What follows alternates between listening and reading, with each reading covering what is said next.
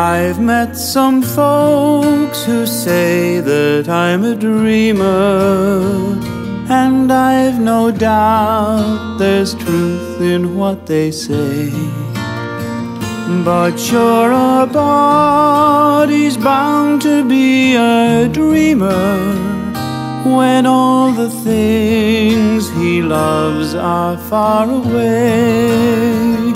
And precious things are dreams unto an exile that take him o'er the land across the sea.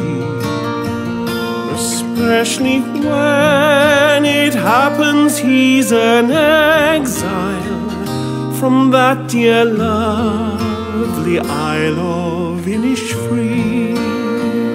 And when the moonlight peeps across the rooftops of this great city, wondrous though it be, I scarcely feel its wonder or its laughter. I'm once again back home in Innisfree.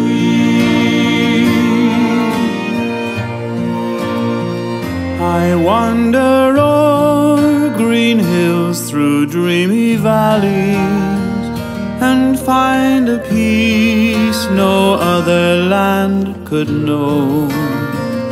I hear the birds make music fit for angels, and watch the rivers laughing as they flow.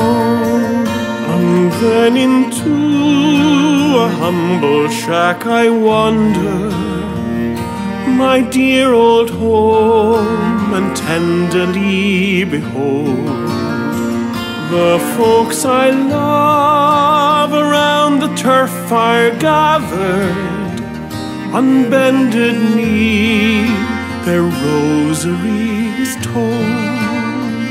But dreams don't last, though dreams are not forgotten, and soon I'm back to stern reality.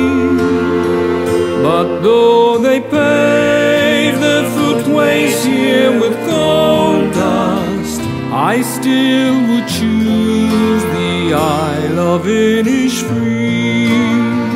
But though they pave the footways here with gold dust,